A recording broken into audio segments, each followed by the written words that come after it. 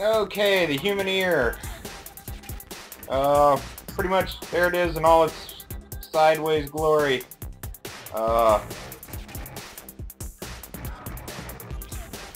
From the inside, it looks kind of like wow, that's really high. All right, it looks kind of like this. This is the basic shape. Remember, you're gonna have everybody's ear is gonna have different sized lumps and different sized well,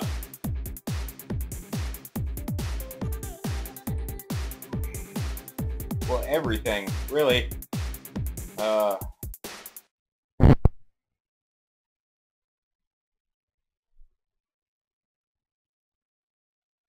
That's really sloppy, isn't it?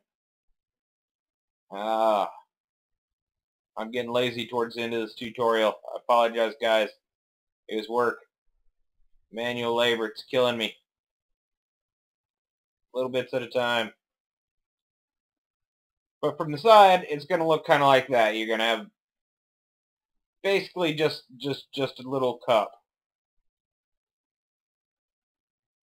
And an earlobe from which to hang a stylish hoop earring. Which is why I do it like that. And of course the cast shadows and all should be obvious from the lines on it. But the basic shapes of the ear are a C with a little lump at the end. And you can get away with drawing them really simply. A lot of times people are not going to pay that much attention if you're not, anatomy's not exact on the ear. From the front perspective, you know, you see a little bit of the inside of the ear. You don't see a lot. So it's easily just darkened right in. Depending on how close you are to the character, of course. It's so hard not to draw the rest of the face. Okay, from the 3/4 angle, you're going to see a lot more of the ear. Let's see, we got to draw on the eyes here. So I can gauge where the face is, where the ears are.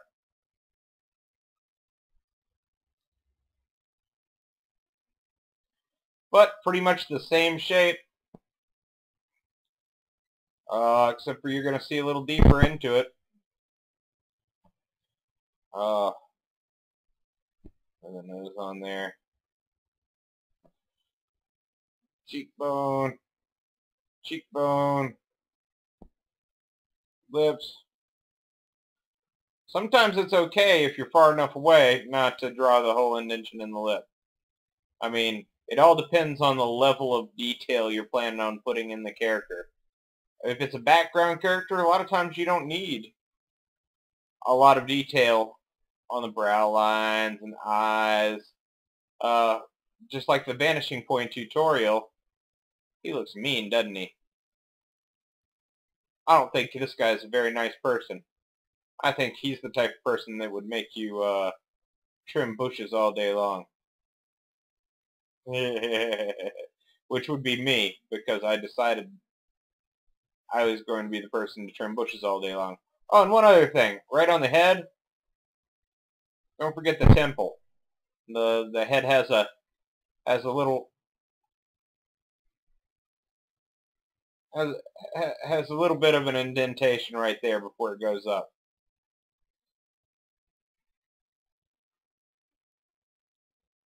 I know I said it's a basic circle and a square, and it is basic circle and a square. But you gotta remember that after you've drawn the basic lines, you need to enhance them. You need to adjust them. Got the M mouth.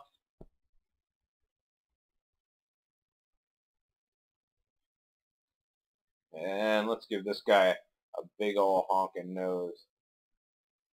I think he needs a nose of of all times. Rock of the Ages noses. And we'll bring that bridge all the way up. On the monkey part of the face, because that's got to be well shaded under that nose. The size of that thing.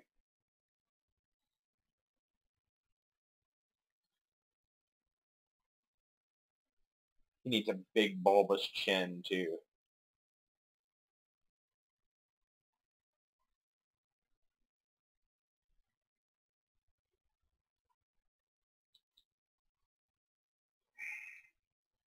And I don't think I'll give him a Cro-Magnon brow. I like his brow just the way it is.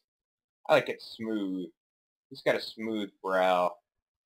He's still got some brow. You gotta make the depth lines over the eyes.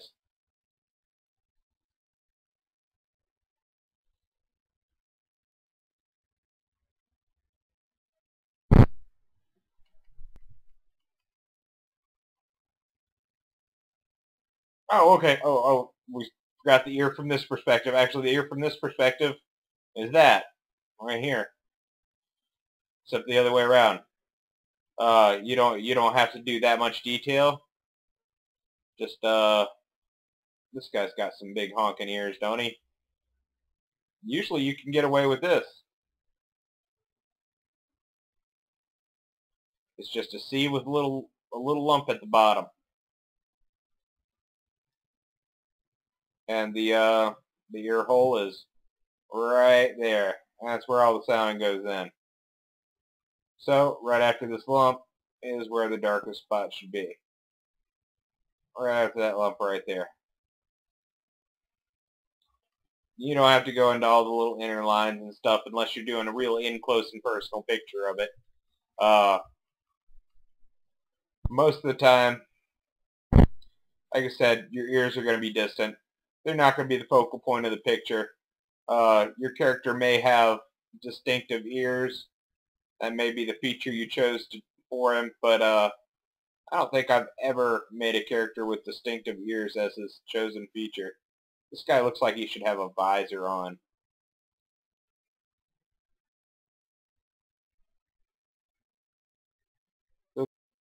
Actually, that might be copyrighted. Let's say he's not. I'll just scratch that word out.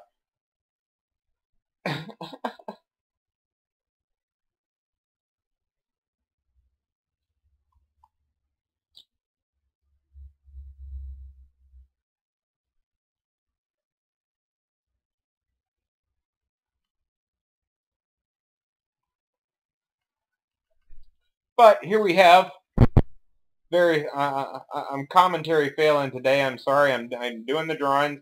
I'm drawing the faces for you guys, but I'm not articulating very well, aren't I? It's all basic shapes. It's the basic shapes we've shown you before. And you just got to break them down, and if you're drawing a memorable character, you're going to have some memorable features. A lot of people like to do elf ears, and elf ears are just normal ears that curve up. Let's see, right around like that.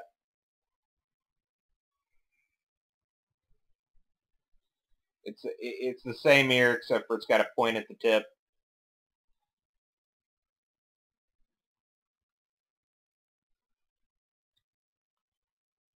And you get to draw the lobe because it's behind the guy with the visor. But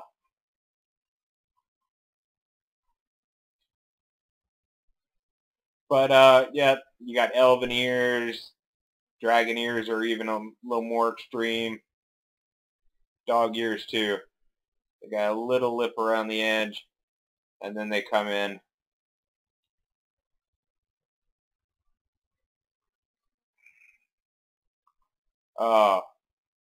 Dragon ears, dog ears. A lot of animal ears are like this. They're pointy, and a little tiny lip, not much of one. And they come on down, and If you remember the episode 4 tutorial where we put the first 3 together, that was the kind of ear he had. Alright, I think we've gone over all of the facial features. We've done the brow here and there, which is basically just the beginning of the top of the skull. We got a little pointy thing for the skull there, where the nose bridge starts, and some teeth. But anyway, yeah, the brow is just the beginning of the skeleton there. Ear hole for the skeleton. I am so very focused tonight. Put some cracks in the skeleton's head. Oh yeah, because he's a cracked skeleton. Not that you can see that he's a skeleton because he's behind the guy with the really enormous nose. Alright, so next we're just gonna do a fast forward drawing of a face. That was really loud. So what we're gonna do is I think we're gonna do it in front face.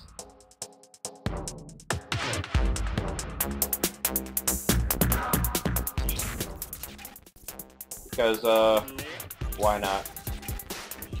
So we got a circle, square. I kind of round out the bottom of the square when I'm doing a face from the front. It kind of indicates that where the cheekbones are going to be. So we draw circles in for the eyes. You don't need the circles for the eyes, but I find it helps me balance them a little bit better. Draw in the shape for the nose. Remember, all basic shapes. Put the rounded end on. Remember the shape for the nose I taught you. And since this is a front perspective, we can cut off some of that circle. And let's go ahead and draw in the brow. That'll help us with our eyes, maybe. Remember to stick with basic shapes until you're ready to finish your drawing. Let's leave a little more room between the eye and the nose.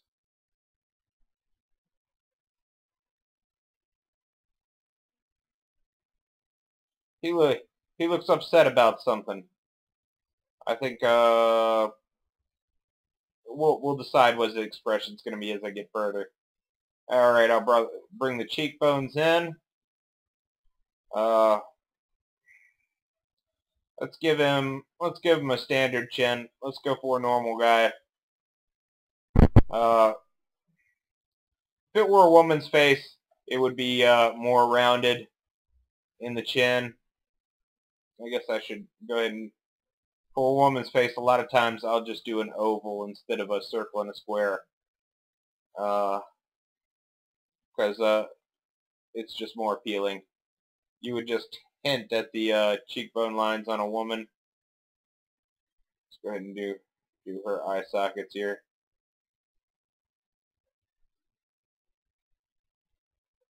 And she's going to have... You want less detail in a woman's face. So a lot of times you're just going to draw the very basic, the very smallest amount of details possible. I want to see if I can make one of those cute chicks with the thin upper lip that I was talking about.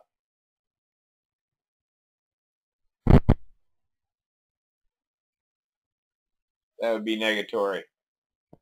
Okay. Well, anyway. The same basic features as a man. They just draw them a little more rounded, a little less detailed. Thin out her head a little bit there. See, our woman's going to look weird because I haven't done the hair tutorial. So we're going to have a bald woman. That's just not going to be right. I got to give her some hair. I gotta.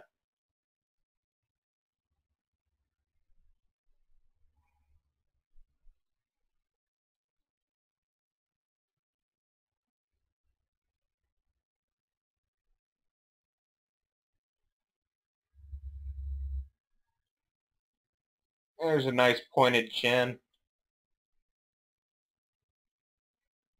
Ooh, let's see that hairstyle that hides one eye. That's always cute.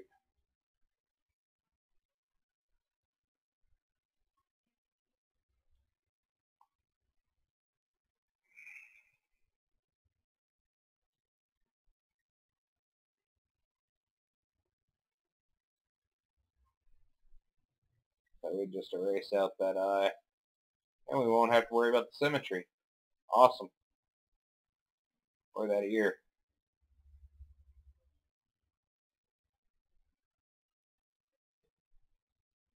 That ear we may have to worry about. Okay. But anyway, male and female features are exactly the same. You just want to use less detail on a woman because they're softer, they're less angular, they're nicer to look at. For me anyway, and you want smaller ears on them. You want smaller everything basically, except for maybe the lips be a little more extenuated and the lashes.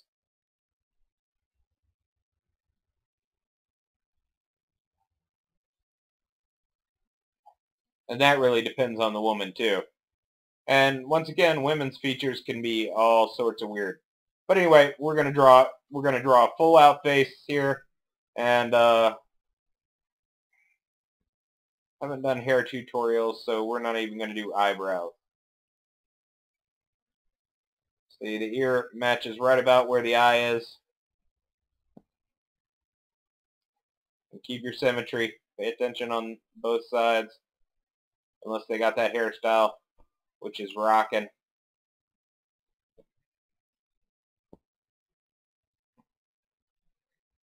I think she may even have the...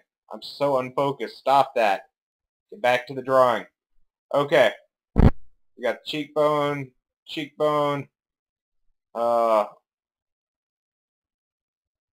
M&M lip.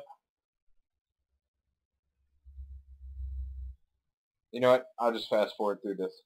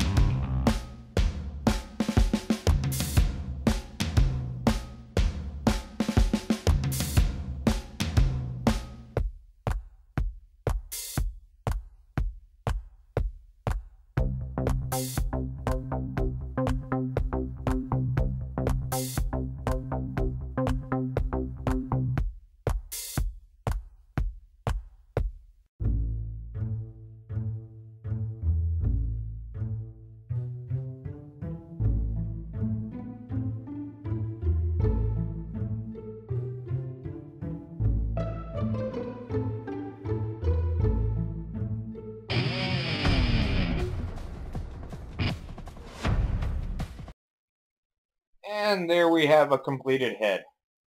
Very standard, not very outstanding.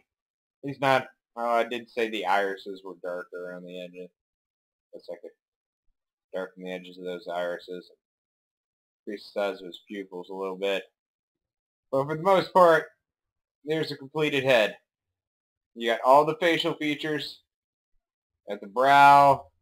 I didn't add in any of the hair. We're going to do hair at a later time because hair is another one of those things. Not one of those scary tutorials. But faces are easy. Just got to learn the parts. You got to learn the eyes. Remember, they're round, and they got a little bit of skin stretched over them. So, and drawing them round first, draw them in their basic shape always helps. If you draw them in their basic shape before you draw the second one, because it helps line them up. Also helps if you draw your pupils at the same time, which I didn't on this guy, so it looks kind of like his eyes are a little off center. But these, okay, yeah, I screwed that up a little. But it's all about trying to. The hardest part about a face is symmetry. So especially on a front-on face like this. Not every face is symmetrical. Actually, they say the more symmetrical your features are, the prettier you are. I'm not going to argue that point. I hadn't thought about it enough to decide. Although I do personally like that whole thing where they have the one little snaggle tooth. Holy crap, that got dark. Why did that get so dark? Okay. Well, I don't know what happened there, but I had a little more shading in there around that eyebrow. Underneath the eyebrow. But yeah, just break everything, just like I've been saying the entire time. Break everything down into basic shapes. Uh,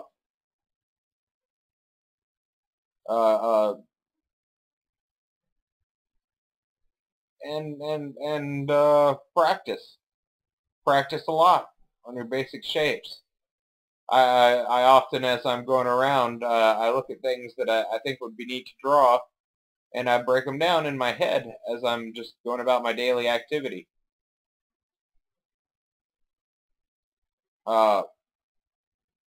I don't know why. Just kind of a hobby, I guess. She needs a few strands hanging out here and there.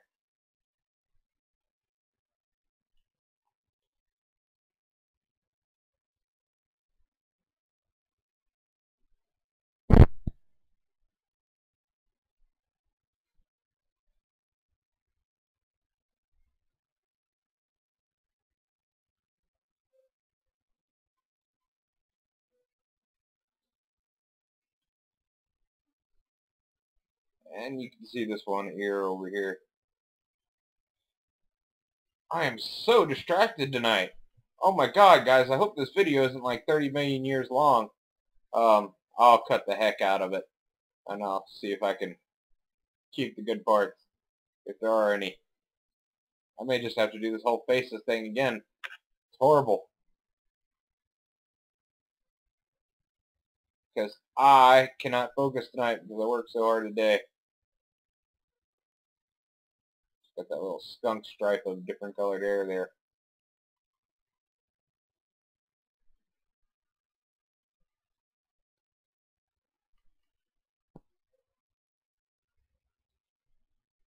I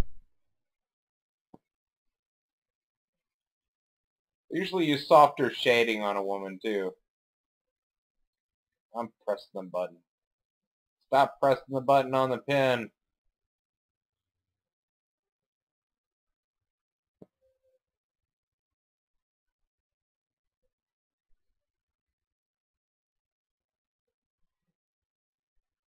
I just did away with the M for her, didn't I?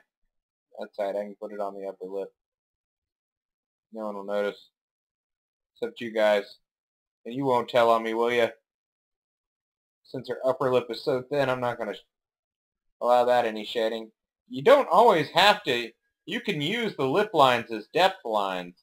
You don't always have to connect the lips all the way. I often use them as depth lines and don't connect them all the way. And notice with the woman, I'll go ahead and draw her eyebrows in because she plucks hers, and I already got hair on her anyway. Notice with the woman, I'm using a lot less of the depth lines and a lot more just shading to indicate shape. Because, you know, if she were as angular as him, she'd look like him with a pointy chin. But we'll get into now genders. I'll do genders, but yeah, nationalities is just asking for trouble. So next tutorial is going to be body positioning and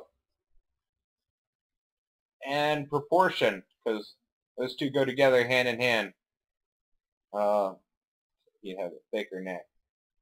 His neck can be almost the same size as his head if he were bulky.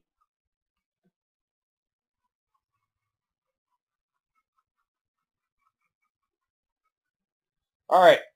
Well, I appreciate you guys watching. I hope everything here was useful, and hope you, if you have any questions, either write them in the comments below or email me at dreamersnights@gmail.com with your questions, and I answer pretty quickly because no one ever talks to me. Yep, no one ever leaves comments. I'm not feeling the love. I'm just not feeling it. Send me some art. Send me some art. I want some art. I won't make money on it. I promise. I won't monetize the video that we show everyone's art in. I just I'd like to see some of my viewers' art. Especially if my tutorials helped you in some way.